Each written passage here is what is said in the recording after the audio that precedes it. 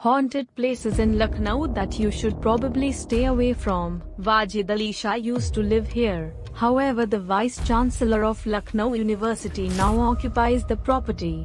Many British soldiers are thought to have died during the 1857 riots, and their bodies were thrown into a well inside OEL House.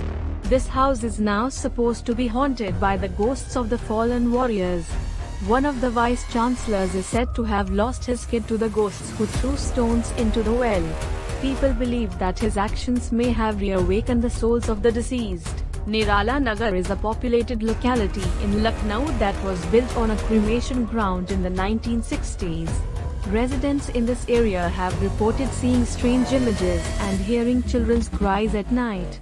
It is also believed that anyone who stays here will be cursed by the spirits because they will face numerous problems in their lives. In the railway quarters, a colonial mansion is said to be haunted. Bill Turner, the chief engineer of the Lucknow Railways, was given one of the bungalows in this neighborhood. He was happily married to a young woman, but she soon began an extramarital relationship with a young British Army officer. Bill found her red-handed with another man and killed both on the spot before killing himself. Turner's ghost is said to still linger in the railway quarters.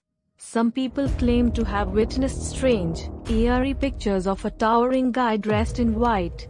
Many individuals have also claimed to have heard shrieks coming from within the house.